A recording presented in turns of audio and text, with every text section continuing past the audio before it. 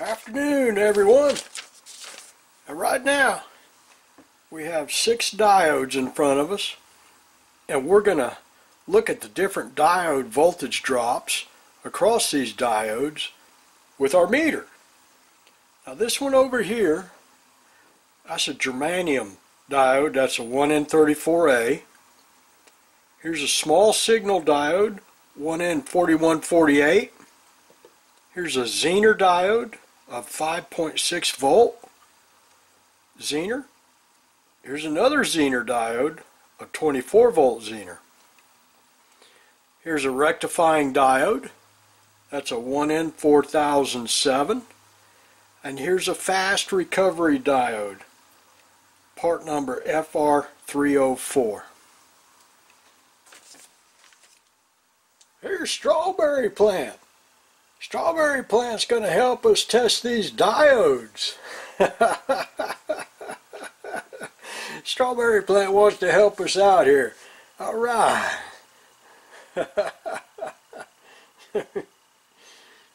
Okay. What'd you say, Strawberry Plant? We got to take those diodes off of that static foam there? Why we got to do that? Oh. Okay, Strawberry Plant.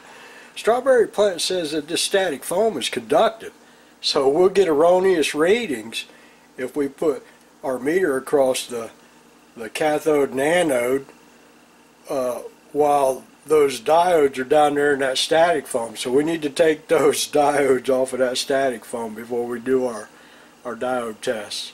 Okay, thanks, Strawberry Plant. I didn't realize that. Okay, alright. Alright, Strawberry. Let's check out these diodes. Get my far away glasses on, I'm too close. Everything's fuzzy with my close-up glasses. Okay, we're going to look at this one right here. This is the 1N34A germanium diode. Let me see if I can get on there. There we go. I'm upside down and turned around backwards, but that looks like 0.324. That's a very tiny diode drop right there. Let's see what we get when we reverse the leads. We'll put the black lead on the anode and the red lead on the cathode. We have an open circuit right there. Okay. Now we're going to come over here and look at the 1N4148 small signal diode. We have a diode drop of 0.615. Now that's your standard diode drop. They always average out to about that right there. Reverse the leads, and I have no diode drop right there.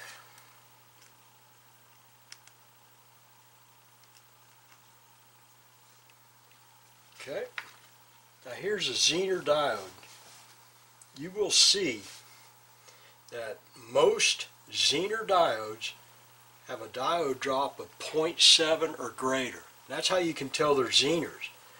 When you see a diode drop of 0.7 or greater, that's a Zener diode. They usually fall around 0.710 thereabouts, 0.734. This one here is the 1M4734. That's a 5.6 volt Zener diode. I'm going to put the black lead on the cathode and the red lead on the anode. Look at that. 0.719. Now if I see something like that, I'm going to automatically think that's a Zener diode. Let me reverse the leads. Okay, no diode drop when I reverse the leads. I put the black lead on the anode and the red lead on the cathode. Now here's another Zener diode right next door to it. We're going to take a look at that one. This is the 1M4749. It's a 24 volt Zener diode. and it also should read above 0.7. There we go. We got a diode voltage drop of 0.712. I'm going to reverse the leads. And it's open. Okay, that's good. Now here is a rectifying diode. This is the 1M4007, 1M4007. You see these all over the place. And they're used in many different applications, from rectifying AC to DC. You'll also see these across the coil of a relay to in the freewheeling spike suppression of the high voltage spike when you turn off a relay. You'll see them across the coil of the relay. So let's check that out. Look at that. There's a diode drop of 0.582. If I'm reading that correctly upside down. Okay, we'll reverse the leads. And that is open when I reverse the leads. That's good. This diode right here, this last one, this is a fast recovery diode. Its part number is FR304. You'll see these in switching power supplies mostly. On the output of a switcher, you'll have an inductor. You'll have this diode right here going to bus ground, and let's see what diode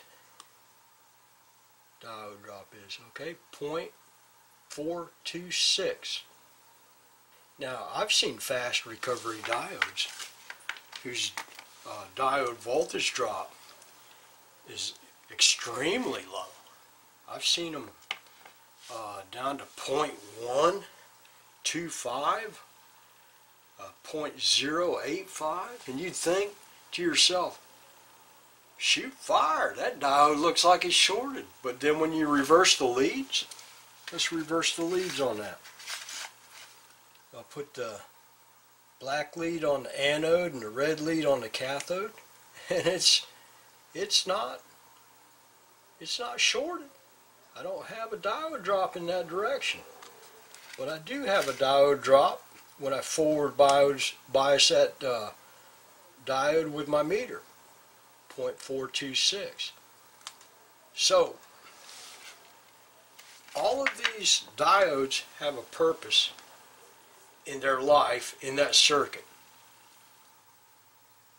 If you think a diode is bad, take it out of the circuit, put the black lead on the cathode, the red lead on the anode, and see if you have a good diode drop. Then reverse the leads, and you will not have a diode drop. Normally. Now, there are Zener diodes that are temperature compensated, and when you reverse the leads, when you reverse your meter leads on that diode, you put the black lead on the anode and your red lead on the cathode. The temperature compensated diodes will have a diode drop around 1.2, 1.3, thereabouts. And it'll fool you into thinking that that diode is leaky, but it's not. You pull up that data sheet on that Zener diode with temperature compensation, and it'll tell you that it's temperature compensated, and then you can say to yourself, well, that's probably good. Now, none of these right here are temperature compensated diodes, so we had no reverse leakage.